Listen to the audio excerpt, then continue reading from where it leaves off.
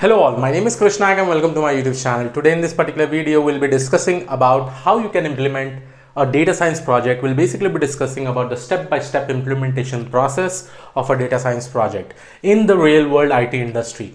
Now guys, remember, I have told you in my previous videos also, data science, implementation of data science project is just not creating model and deploying it.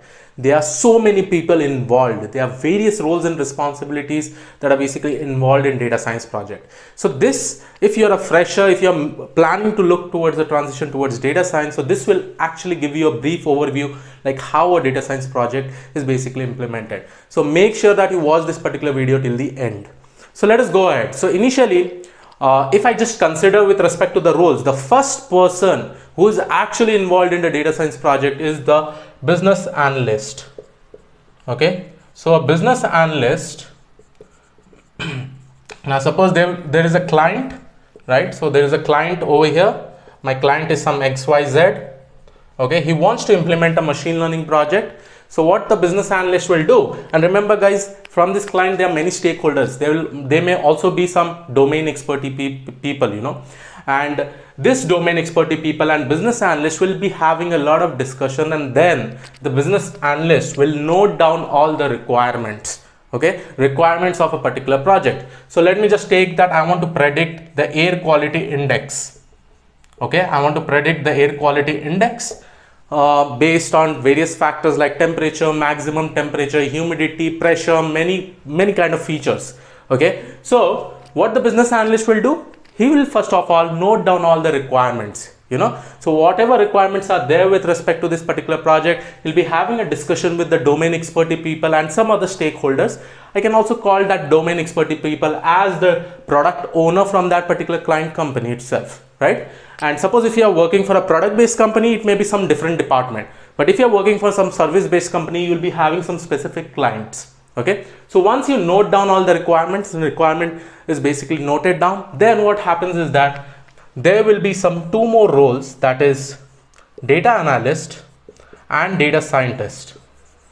Okay, so these people will now interact with each other, that is data scientist or data analyst along with business analyst, you know, and along with the stakeholder will be having a lot of discussion and will try to understand what is the data required in order to solve this particular project, you know. So this is pretty much important. And remember guys, while this particular discussion, it may happen in such a way that this product based company may be having some more data.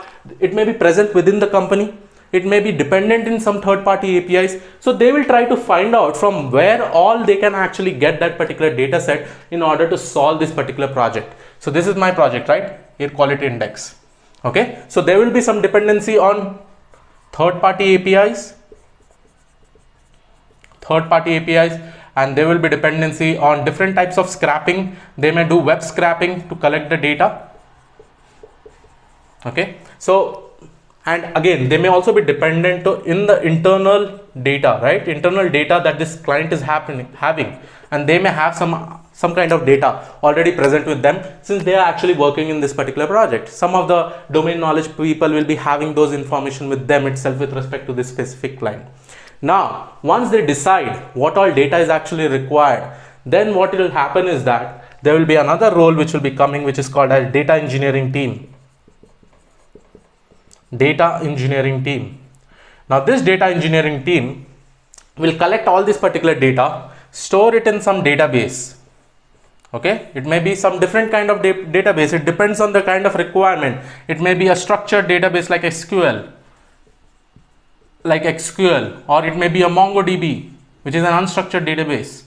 And again, remember guys, whenever this data engineering is working, you know, they may work with respect to different infrastructures or cloud services, you know, like AWS, Azure. These are the most common cloud services that are used because you can actually create different type of databases in the cloud itself and start collecting the data. Now there is one very important thing. In this data engineering team, there will also be a role of a data architect. I'll tell you why this data architect is important, but just understand why I'm actually using this data architect. Now data architect, remember guys, suppose I'm taking some data from third-party APIs, and for prediction of the air quality index, I may require maximum temperature, humidity, pressure, and different types of factors that are involved, right? So remember, from this third party API, there may be scenarios that I may not be getting all the data in same frequency. For suppose I'm getting the maximum temperature in hourly basis, I'm getting the humidity in some 10 minutes basis. So the frequency will differ. Then how the data should be collected, it is basically the task of data architect. He'll be designing this whole structure and how this data has to be extracted, in what basis it has to be extracted, what should be the frequency, and it has to basically store in this particular database is completely designed by this data architect. And yes, the big data engineering team will, there will be developers will be also working with him, So once this is done, once the data is basically collected, then it goes to the data scientist. Okay, again I'll say data scientist and data analyst. And I hope you know the basic difference between a data scientist and a data analyst. A data analyst cannot do a work of data scientist, whereas a data scientist can do a work of data analyst. And data analyst involves in data pre-processing, analyzing the data, creating some visualization charts and representing it to the stakeholders. Whereas the data scientist can move one more step ahead towards the model creation, model deployment and many things. Right? Now, when I go with respect to this, right? The first step, now this will follow a data science life cycle. Now, different data science life cycle. So the first step will basically be going with something called as data pre-processing. Okay, so they will try to clean the data. I can also say data pre-processing as feature engineering. Okay, very, very important step, guys. Feature engineering. Let me just write it down completely. So I'll say it as feature engineering.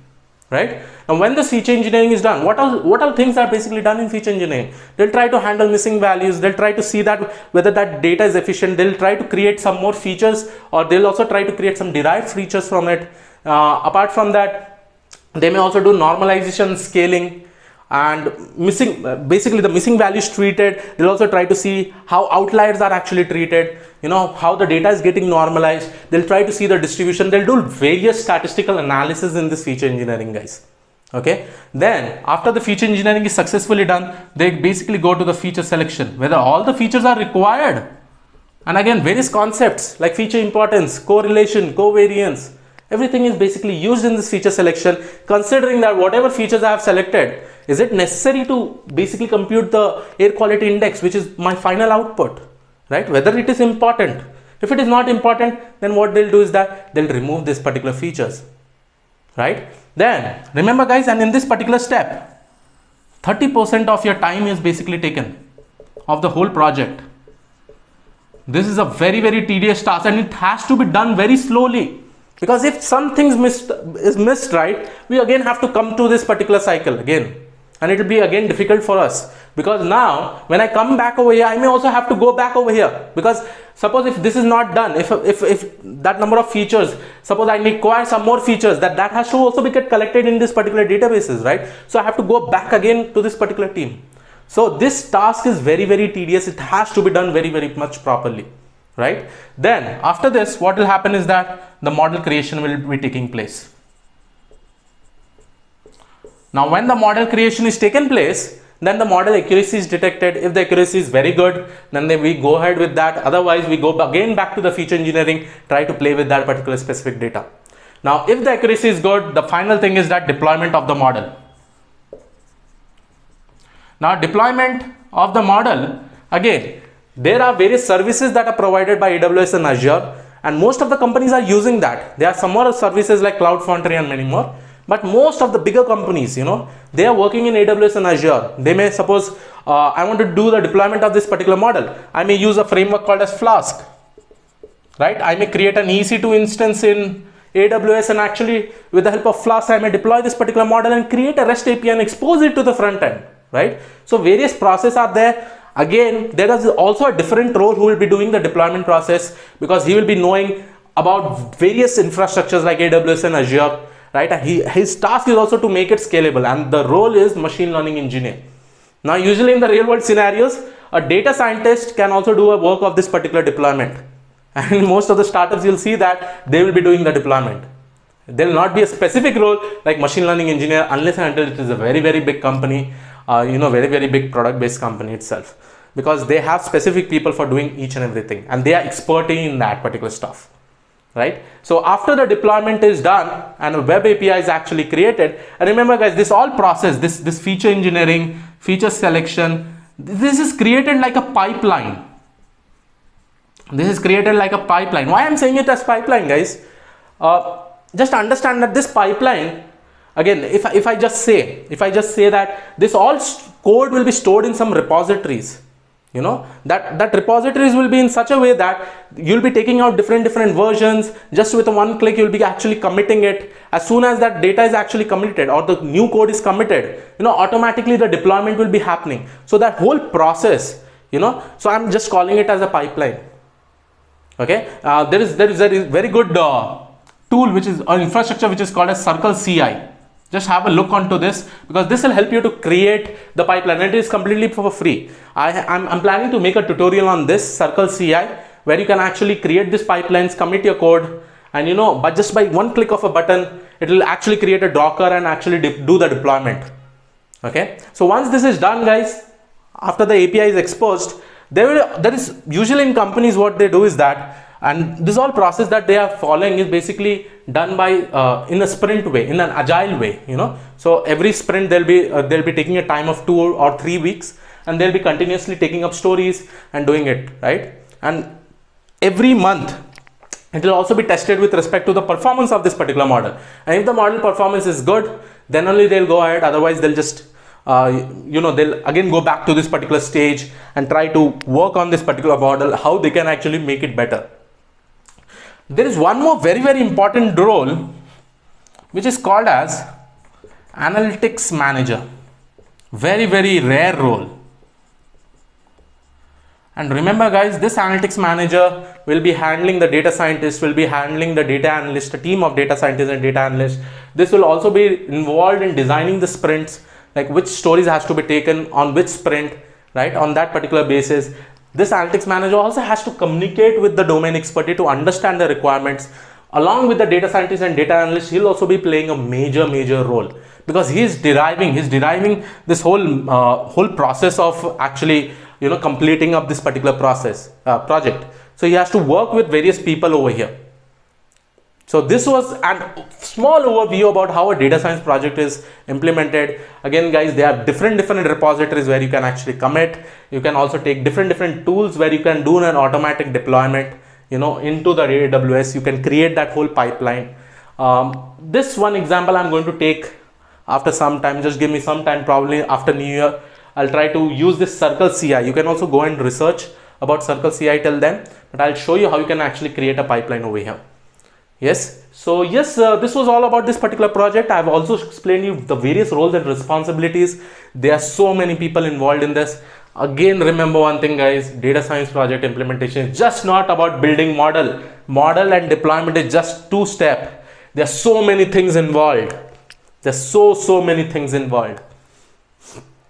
So it becomes complicated sometimes. And remember, if you're not good at data storytelling, you have to communicate with all these people.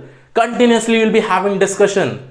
Always remember, it is just not a very easy task. You know, you have to take that step and actually interact with many people in order to do this successful delivery.